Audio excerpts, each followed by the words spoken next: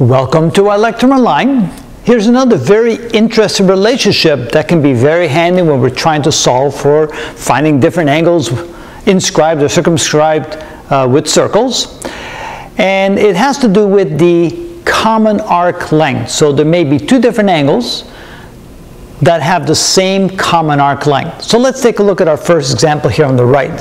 So we can see here that the measure of angle 1 must indeed be half the measure from the arc length from A to B. And the reason is because we have the point on the very edge of the circle.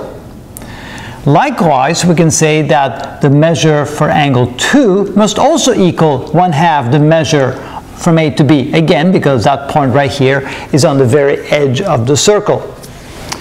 If that's the case, of course, the measure of each of these angles is equal to the same value, so therefore the measure of the two angles must be the same. So in this case, it can be clearly seen that the measure of angle 1 must equal to the measure of angle 2 because, well, they have that very similar, or well, the exact same relationship to the arc length from A to B.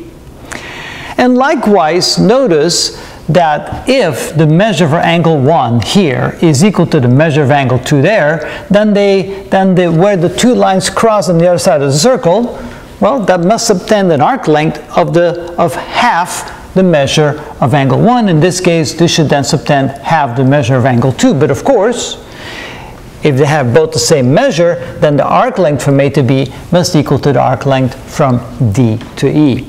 And so those two very nice relationships are very handy again when we're trying to find the value for angles when they're inscribed in circles as we have shown here. And that is how it's done. The measure from A to B.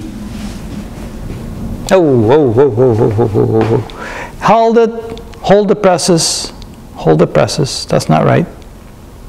That is not right. That is not right.